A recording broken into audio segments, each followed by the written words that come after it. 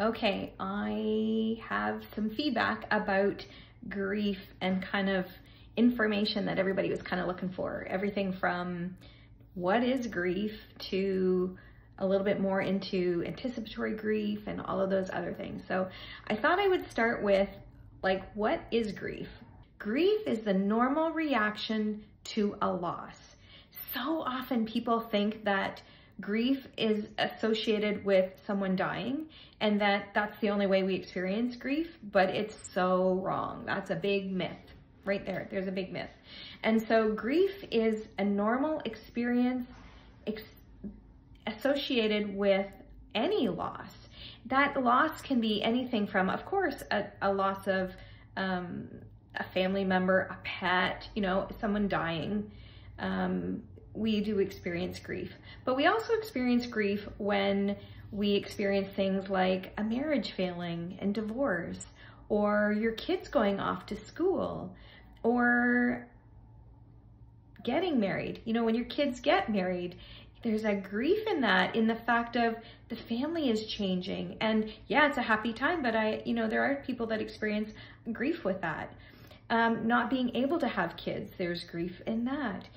Being diagnosed with an illness, whether it's life-ending or life-altering, there's grief in that. When we have things we've planned in life and those plans are shattered, and what we thought would happen, we thought we would have a child, if you have a child with a disability, that grief of what the future for them might be like and the things that you may have now not experience with them. There is grief in that. So grief is not just a death loss.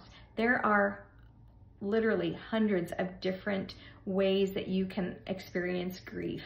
And so I wondered if there's any that you've experienced that you were like, oh, I didn't even realize that was grief. And yeah, now that I think about it, I was grieving the loss of something.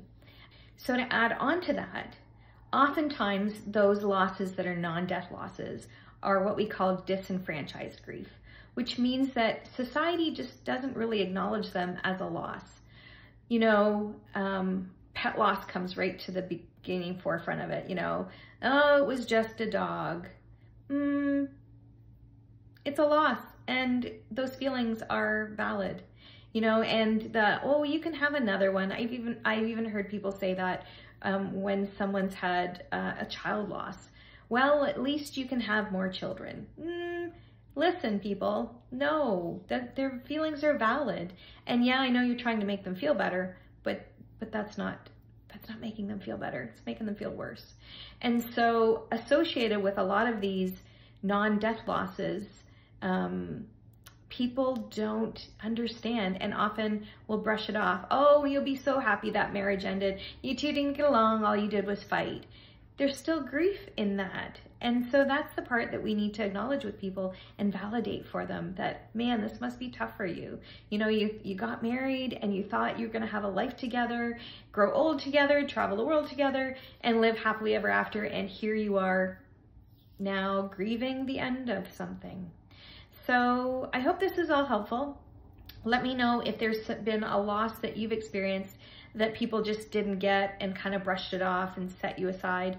And if there's any other areas of grief you want to explore more of, or if you want even further in-depth information about this.